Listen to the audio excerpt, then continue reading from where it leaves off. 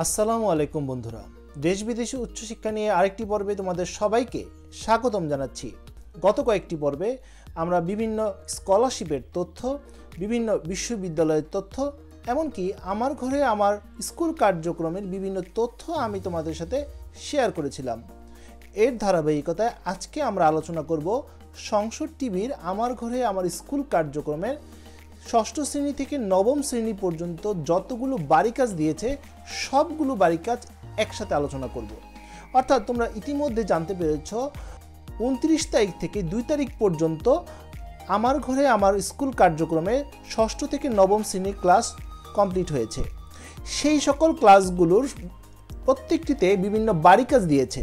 সেই বাড়ি কাজগুলো অনেক ইম্পর্টেন্ট, কারণ সেই বাড়ি কাজগুলো তোমাকে স্কুলে গিয়ে তোমার সংশ্লিষ্ট শিক্ষককে দেখাতে হবে এবং এটার উপর একটি আলাদা মার্কসও রয়েছে। তাই এই সকল বাড়ি কাজগুলো নিয়ে আমি এই ভিডিওগুলো তৈরি করেছি। চলো বিস্তারিত জেনে নিই। বন্ধুরা, তোমরা যদি আমার চ্যানেলে নতুন হয়ে থাকো তাহলে সাবস্ক্রাইব করো। অলরেডি যদি সাবস্ক্রাইব করে থাকো, থ্যাংক ইউ সো মাচ। চলো শুরু করা যাক। প্রথমে আমরা আসব ষষ্ঠ শ্রেণীর ক্লাসে। 29শে মার্চ থেকে 2রা এপ্রিল পর্যন্ত যে ক্লাসগুলো চলেছে। প্রথমে আসব বিজ্ঞান বিষয় নিয়ে।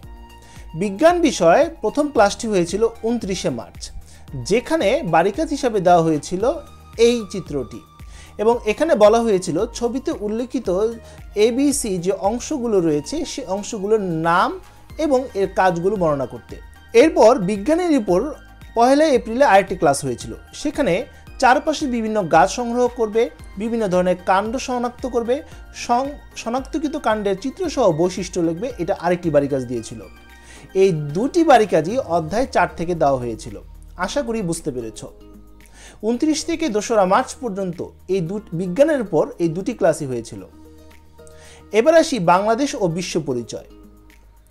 29শে মার্চ যে ক্লাসটি হয়েছিল সেখানে বাড়িকাজ হিসাবে দেওয়া হয়েছিল এশিয়া মহাদেশের ভূ প্রাকৃতিক তথ্যাবলী দিয়ে একটি তথ্য সারণী তৈরি করতে।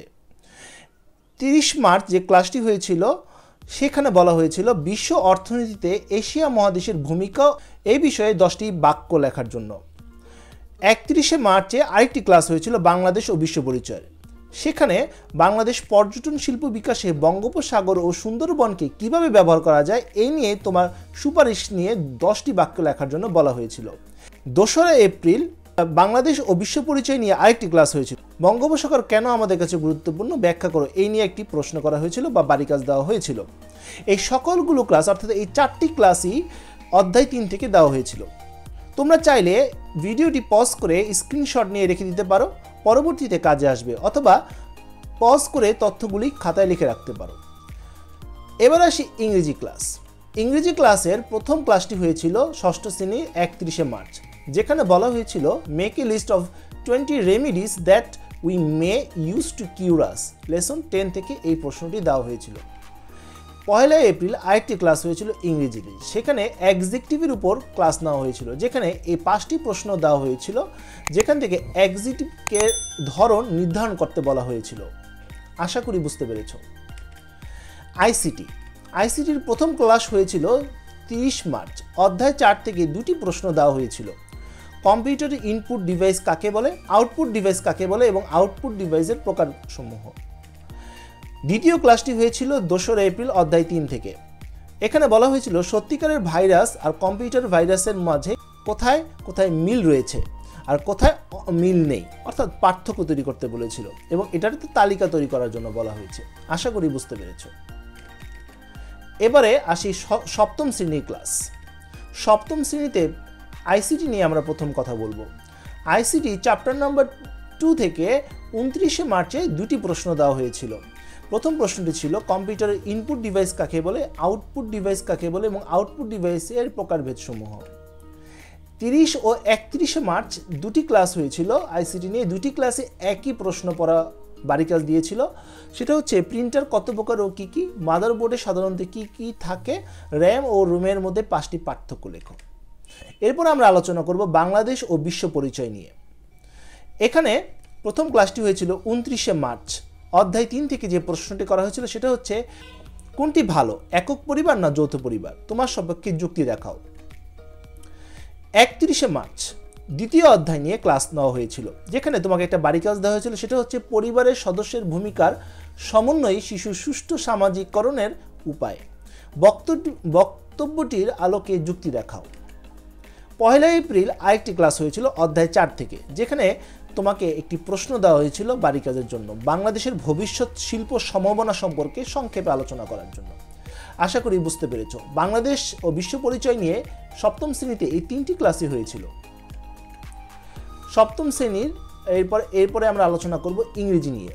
ইংরেজিতে 2 এপ্রিল একটি ক্লাস হয়েছিল, যেখানে আর্টিকেল নিয়ে আলোচনা করা হয়েছিল। এই 5টি শূন্যস্থান দেওয়া হয়েছিল আর্টিকেল সলভ করার জন্য, যেখানে তোমরা এ এন্ড ডি অথবা নো আর্টিকেলে ব্যবহার করবে। বিজ্ঞান নিয়ে প্রথম ক্লাসটি হয়েছিল 30 মার্চ ও 1 এপ্রিল। এই দুটি ক্লাসে একই বাড়ি কাজ দেওয়া হয়েছিল অধ্যায় 5 থেকে, সেটা হচ্ছে একটি পোস্টার পেপার বা বড় খাতায় পরিপাকতন্ত্রের ছবি এঁকে বিভিন্ন অংশ চিহ্নিত করা।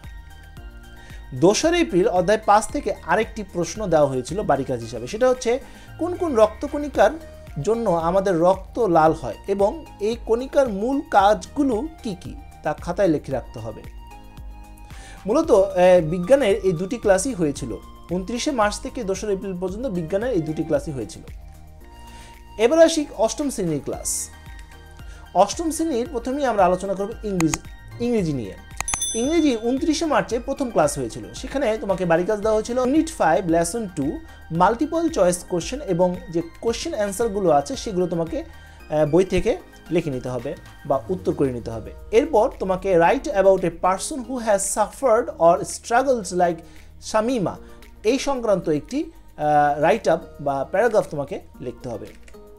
31 মার্চে পরবর্তী ক্লাসটি হয়েছিল ইংরেজির, যেখানে ইউনিট 5 লেসন 3 উপর আলোচনা করা হয়েছিল এবং ট্রু ফলস এখানে তোমাকে বাড়ি কাজ দিয়েছে। পাশাপাশি তোমাকে write a paragraph about your mother based on an interview, একটা ইন্টারভিউর উপর বেস করে তোমার মায়ের উপর একটি প্যারাগ্রাফ লেখার জন্য বলা হয়েছে, যেখানে কয়েকটি পয়েন্ট তোমাকে অবশ্যই হাইলাইট করতে হবে বা এই বিষয়গুলো প্যারাগ্রাফের মধ্যে থাকতে হবে। সেটা হচ্ছে name, age, point of success, how she has become succeed, why to appreciate, এই বিষয়গুলো থাকতে হবে। 1 এপ্রিল ইংরেজি নিয়ে আরেকটি ক্লাস হয়েছিল, যেখানে ট্রান্সফরমেশন অফ দ্য সেন্টেন্স নিয়ে আলোচনা করা হয়েছিল, যেখানে নেগেটিভ, অ্যাফার্মেটিভ, নেগেটিভ, ইন্ট্রোগেটিভ নিয়ে আলোচনা করা হয়েছিল। আশা করি বুঝতে পেরেছ। এরপরে আমরা আলোচনা করব আইসিটি। আইসিটির প্রথম ক্লাসটি হয়েছিল 31 মার্চ, যেখানে বিভিন্ন টপোলজির চিত্র তোমাকে অঙ্কন করতে বলা হয়েছিল। এটা অধ্যায় 2 থেকেই। এরপর আসছি আমরা গণিত বিষয়ে আলোচনা করতে। অষ্টম শ্রেণীর গণিত ক্লাস। 29 মার্চ প্রথম ক্লাসটি হয়েছিল অধ্যায় 2 থেকে, যেখানে একটি দ্রব্যের খুচরা মূল্য 2160 টাকা। দ্রব্যটি উৎপাদনকারী, পাইকারি বিক্রেতা এবং খুচরা বিক্রেতার প্রত্যেকেই 20% অর্থাৎ 20% লাভে বিক্রয় করে। প্রত্যেকেই এই লাভের উপর 5% ভ্যাট দিতে হয়। এরপর দ্রব্যটির উৎপাদন খরচ নির্ণয় করতে বলা হয়েছিল এবং খুচরা বিক্রেতাকে কত টাকা ভ্যাট দিতে হবে সেটা নির্ধারণ করতে বলা হয়েছিল। এরপর 30 মার্চ অধ্যায় 2 থেকে আরেকটি প্রশ্ন করা হয়েছিল, বার্ষিক 8.50% হারে 10,000 টাকা 2 বছরের জন্য চক্রবৃদ্ধি মূলধন নির্ণয় করতে বলা হয়েছিল। 1 এপ্রিল আরেকটি ক্লাস হয়েছিল একই অধ্যায় থেকে, বার্ষিক শতকরা কত হার মুনাফায় 13,000 টাকা 5 বছরের মুনাফা আসলে 18,850 টাকা হবে। 2 এপ্রিল অধ্যায় 5-এর উপর এই কোশ্চেনগুলো দেওয়া হয়েছিল। দুটি প্রশ্ন, একটি হচ্ছে লঘিষ্ঠ আকারে ভগ্নাংশকে রূপান্তর করো, আর একটা হচ্ছে সমহর বিশিষ্ট ভগ্নাংশকে প্রকাশ করো। এই দুটি কোশ্চেন দেওয়া হয়েছিল। আশা করি তোমরা দেখতে পাচ্ছ। এখন আমরা আলোচনা করব অষ্টম শ্রেণীর বিজ্ঞান ক্লাস নিয়ে। বিজ্ঞানের উপর প্রথম ক্লাসটি হয়েছিল 30 মার্চ এবং একই ক্লাস নেওয়া হয়েছিল 1 এপ্রিল অধ্যায় 4 থেকে, যেখানে একটি জবা এবং একটি ধুতরা ফুল সংগ্রহ করতে বলা হয়েছিল, অথবা এদের ছবি সংগ্রহ করে বিভিন্ন অংশ পর্যবেক্ষণ করতে বলা হয়েছিল। চিত্রাঙ্কন করে বিভিন্ন অংশ চিহ্নিত করতে বলা হয়েছে। এরপরে ক্লাসটি হয়েছিল 2 এপ্রিল অধ্যায় 4 নিয়ে, অঙ্কুর উদ্গম প্রকৃতিতে না ঘটলে কি হতো ব্যাখ্যা করতে বলা হয়েছে। এবারে আসি আমরা নবম শ্রেণীর ক্লাস। নবম শ্রেণীতে প্রথম আমরা আলোচনা করব গণিত নিয়ে। গণিতের প্রথম ক্লাসটি হয়েছিল 29 মার্চ অধ্যায় 3.1 থেকে, যেখানে এই প্রশ্নটি করা হয়েছিল। 1 এপ্রিল 3.2 থেকে দুটি প্রশ্ন করা হয়েছিল 8 নম্বর এবং 9 নম্বর কোশ্চেনটি তোমরা নিশ্চয়ই স্ক্রিনে দেখতে পাচ্ছ, এই দুটি তোমাদের হোমওয়ার্ক। আইসিটি থেকে প্রথম ক্লাসটি করা হয়েছিল 29শে মার্চ অধ্যায় 2 থেকে, যেখানে যে কোনো প্রোগ্রাম ইনস্টল এবং আনইনস্টল করার হোমওয়ার্কটি তোমাদেরকে দিয়েছিল। ইংরেজি নিয়ে প্রথম ক্লাসটি হয়েছিল 30শে মার্চ, যেখানে divide into 2 groups and right causes and results of sinking of the ferry boat. এবং পাশাপাশি তোমাদেরকে একটা অ্যাসাইনমেন্ট দেওয়া হয়েছিল, সেটা হচ্ছে পেজ নাম্বার 44 মেইন বইয়ের মাল্টিপল চয়েস কোশ্চেনগুলো এবং কোশ্চেন অ্যান্সারগুলো অ্যান্সার করতে বলা হয়েছিল। এরপর বাংলাদেশ ও বিশ্ব পরিচয় নবম শ্রেণীর অধ্যায় 3 থেকে প্রথম ক্লাসটি হয়েছিল 30শে মার্চ, যেখানে সৌরজগতের ছবি আঁকবে এবং এর সাথে গ্রহগুলির বর্ণনা মাইন্ড ম্যাপিং করবে। 31শে মার্চে আরেকটি বাড়ি কাজ দেওয়া হয়েছিল একই অধ্যায় থেকে, মঙ্গল গ্রহে গিয়ে তুমি বেঁচে থাকার জন্য মঙ্গল গ্রহে কি কি উপাদানের প্রয়োজন হতে পারে তা বিশ্লেষণ করো। 2 এপ্রিল আরেকটি ক্লাস হয়েছিল একই অধ্যায় থেকে, চিত্রসহ ভূ অভ্যন্তরের গঠন বর্ণনা করো।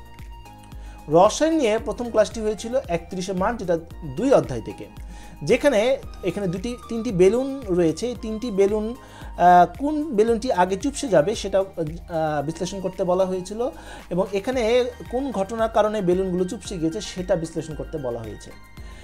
1 এপ্রিল রসায়ন নিয়ে দ্বিতীয় ক্লাসটি হয়েছিল, যেখানে এই চিত্রটাকে কি মেথডে এ বি দুটি চিত্র দেখা যাচ্ছে, দুটি চিত্রকে কিভাবে কোন পদ্ধতিতে এক্সামিন করতে হবে সেই সম্পর্কে বিশ্লেষণ করতে বলা হয়েছে।